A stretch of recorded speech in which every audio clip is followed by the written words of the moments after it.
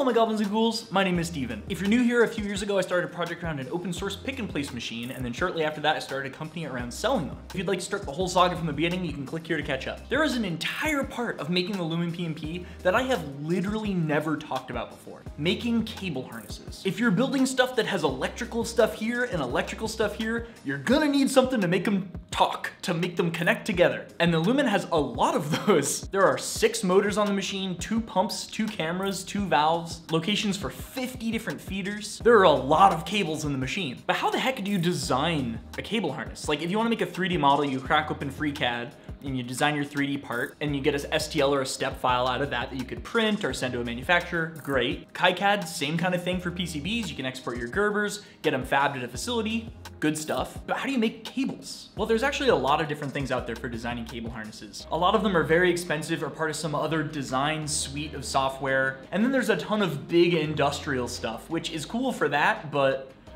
doesn't really fill that mid-scale niche very well. But what we use is Wireviz. Wireviz is the coolest damn piece of software. It is a command line tool that generates these beautiful cable harness drawings. Like, look at this. This was generated from a command line tool automatically. How cool is that? And here's the really awesome part. The source for it, like what the command line tool uses to figure out how to make that image, is a YAML file, which is like JSON if you're not familiar. It's just like a human readable kind of code file, usually used for like configuration. And because of that, we can track it in Git so easily, which I am unhealthily obsessed with doing. I love tracking things with Git so much. So with Wireviz, we can actually design our cable harnesses and track them in Git along with the rest of the source for the LumenPnP. So we've actually already been using Wireviz to design all the cable harnesses for the Lumen for the past like 2 years. I don't know why I have not talked about it yet. Like, it's such an important part of this. I don't know why. I kind of can't believe I haven't mentioned it before. So if we go to the Lumen repo and under CAD, we go to the CHA folder for cable harness assembly, there's a bunch of YAML files in there, and you click into it and like, it's just kind of a bunch of random information that seems tangentially related to a cable harness. But if you actually run that YAML file through Wireviz, it shows up to be a beautiful image like this. But today I need to change all of these to fit with the new cable harness structure that we're using for the next version of the machine. We now have 2 cable chains, and we're also kind of compacting some stuff into one connector, and we're doing a couple little tweaks. We're also changing to the pH standard connector, so the cable harness drawings need to be updated. And also, I want to make a GitHub action for Wireviz. So if you don't know, GitHub actions are these automatic things that will run every time you make a commit and push to GitHub. It's like it will spin up a little virtual machine and do tasks for you automatically every time you push to a branch or you ask it to on GitHub, or even making a release. We have actually written a ton of actions on the LumenPnP repo that automatically export STLs of every single part in the machine, Gerbers of every single PCB in the machine, and even generate a full like website bill of materials for every single version or commit that you ask it to do, with links to purchase and rendered images of the source as of that commit. We set up a ton of stuff to just click a button and it automatically exports all these things for us. It's really cool. It currently does not have support for exporting Wireviz, so I want to add a Wireviz generation and export also to the LumenPnP repo. This is actually part of a much larger project that I'm working on of making some kind of standardized GitHub action that automatically exports all of the source for an open hardware project. I want to make it so someone can just run a single simplified GitHub action of export, and as long as they have FreeCAD files, KiCad files, Wireviz, or any other type of source that we can export from GitHub, it will automatically render a bill of materials, make official release notes, give you all the STLs and Gerbers ready to order. If any of y'all are familiar with different like methods of trying to standardize bill of materials, I'm aware of a few projects, but please let me know of any that you're aware of in the comments. I want to make sure I'm not duplicating any effort, and ideally to collaborate with some other people thinking about doing the same kind of like BOM project structure standardization thing to be able to just have these clean, beautiful exports. And ideally a little web viewer where you can just see the version of a piece of hardware on a little website that pulls all the source from GitHub. Oh, how cool would that be? How cool! I really want to make that. Anyway. This is currently how we make cable harnesses. Is actually 1/2 of an incredibly long jig that Lucian made. And this thing's job is to make sure that all of the cables inside the cable chain are at the correct length and spaced appropriately so that they're all gonna plug in correctly. It's actually really cool. Each of these little jigs has a spring on it. There's a rigid mount on the other side, and then there's a dynamic mount here, so we can actually pull them in and they'll pull them taut to make sure that everything is tensioned and appropriately where it should be along the length of the cable chain, which we bolt in along the extrusion. It even has mounts for pneumatic fittings to go in there too, and springed as well.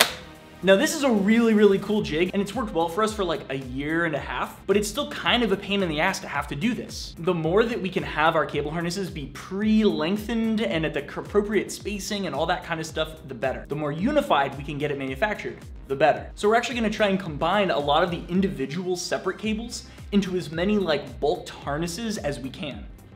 We don't sit there and crimp every single one of these connectors ourselves. We have a vendor that has these big fancy machines that does it for us. And we get them all individually like this. This is just for one thing that we want to connect to the motherboard, this one cable. It'd be really cool if instead we had like 5 connectors on the end of this one cable and they all go to one general broad area of the machine, like the head. And then there's 5 connectors coming out the other side, and all those go to different ports on the motherboard, but it's just one cable that we have to worry about routing. Way easier. Quick interjection. There are 2 days left before the open source call for exhibitors is closed. If you have a cool project that you want to show off at open source, you got 2 days left from the time this video comes out, April 13th on Saturday. Bring it to open source. If you bring something, you get in for free and you get to come to the creator party the night before the event that Friday. There's a link in the description to go sign up and bring something wacky you built. Do it. Click the link. Come to open source. Every attendee gets 1 free heckle at me if you come. Anyway, back to cables.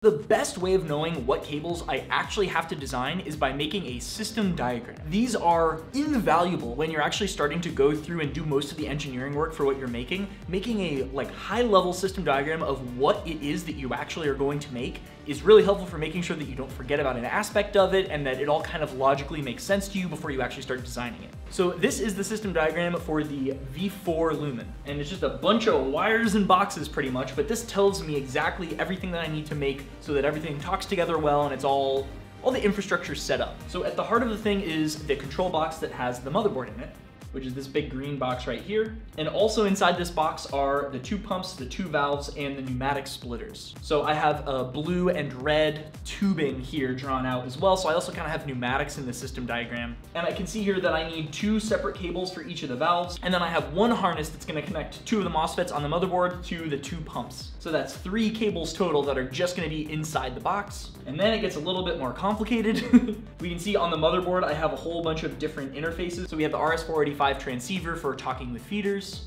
stepper drivers for all the motors, a port for the XY limit switches and the Z limit switch, level shifters for the ring lights, and then here, these are the drag chains. So in the Y drag chain, we have the X cable harness, which goes to the XY limit PCB and the X motor. And we also have a bunch of stuff running through it that then goes to the X drag chain. You can see there's a whole head cable harness, a top camera cable, and 2 pneumatic lines.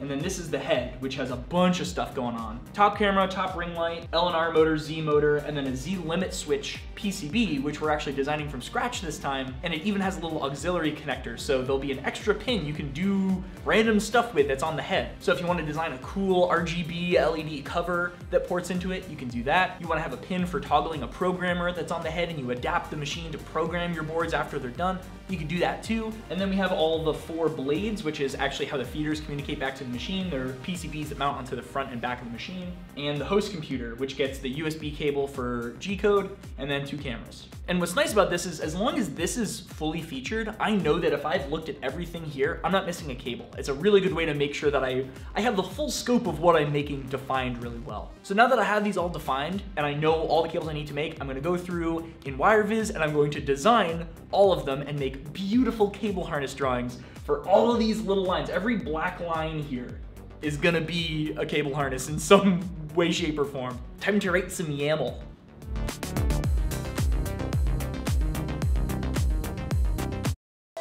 So I have my X harness all working and ready to go, and if you look, our X harness actually has a couple things going on in it. We need our XY limit PCB and our X motor to connect to our XY limit port on the motherboard and the X stepper driver. So that's what this cable harness has to do. We're making this here. So if I just write Wireviz and then X harness and then xharness.yaml, it will actually generate the PNG. There's a bunch of errors that trigger, and it still renders it okay, but I'll show you what that is in a second. So here, if we click on this PNG, here's the drawing. This is ultimately what this YAML file generates. So I can dictate what type of wire I want to use, what gauge, how long it has to be, how many actual conductors in there, and even what color they should be. And then here I have a label. So I actually have this little picture that I photoshopped of a connector with a little bit of heat shrink label on it and saying what should be printed on it. And then even a little picture of the connector that I ultimately want in the end and which wire goes to which signal and which pin in the connector. Now, the reason that I got all these errors is because I'm doing something kind of weird here that Wireviz isn't meant to do. I'm connecting one wire to another wire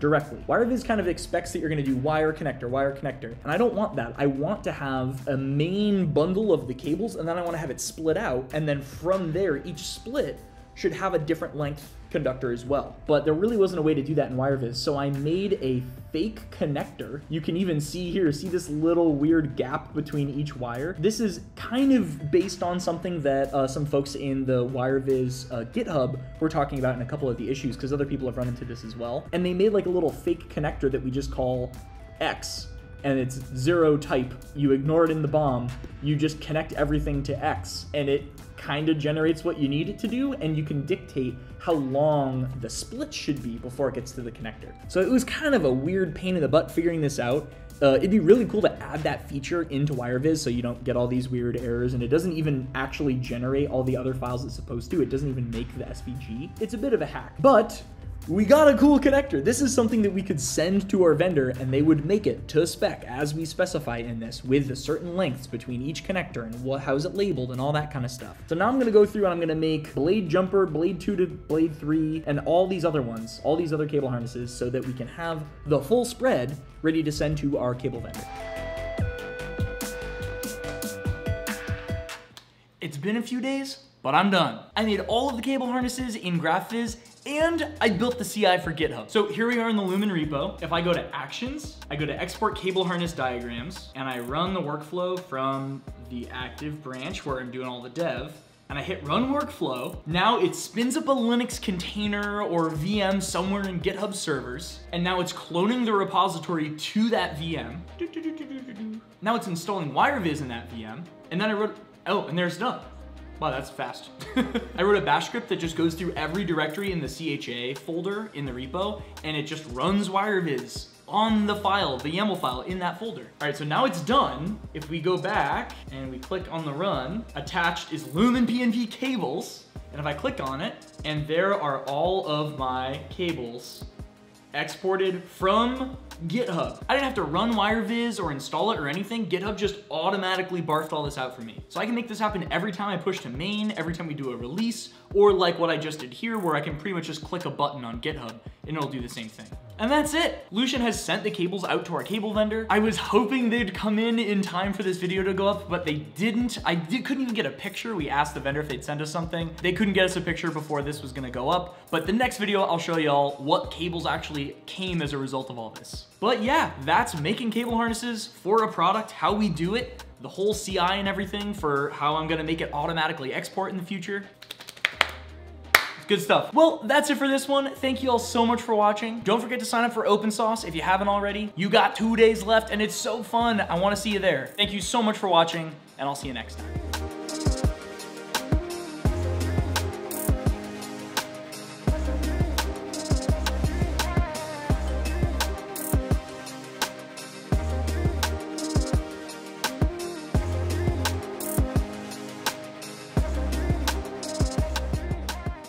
Of making the LumenP. What the heck is the LumenP?